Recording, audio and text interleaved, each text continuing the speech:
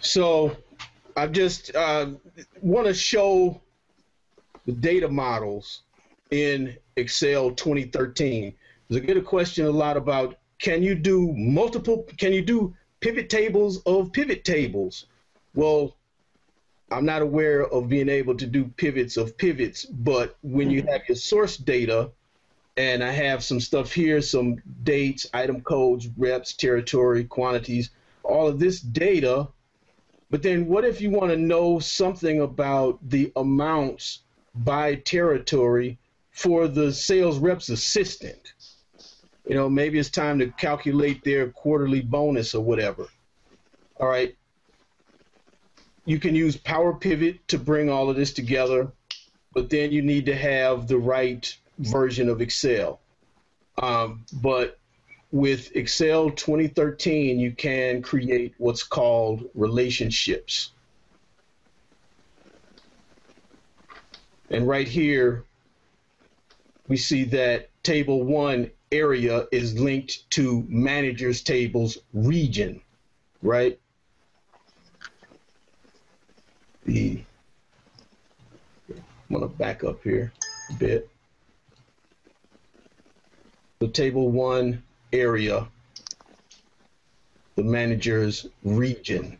So you can start to put these pieces of data together, and I have a data model already.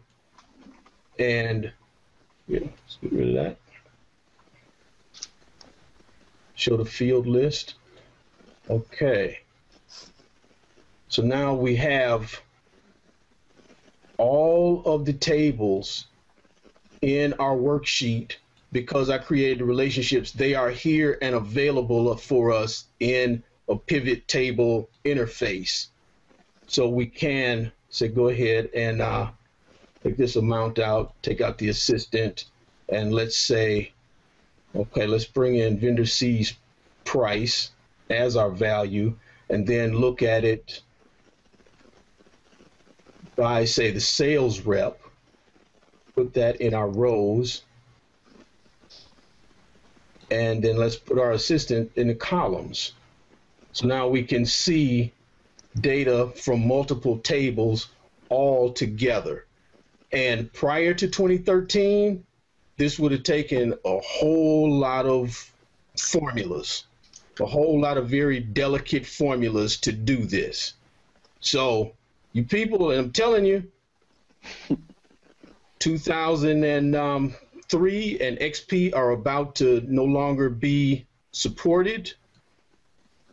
And not only are you going to miss out on the support, you're missing out on these cool features like creating relationships. All right, get it together. All right, so that is a hot tip, and I am going to give it 5 sriracha bottles because you got to do this. This is no, I love those relationships. Yes.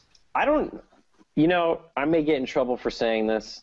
I don't think we have a hate mail line yet, but I kind of think that once you use those relationships, you don't need Microsoft Access anymore.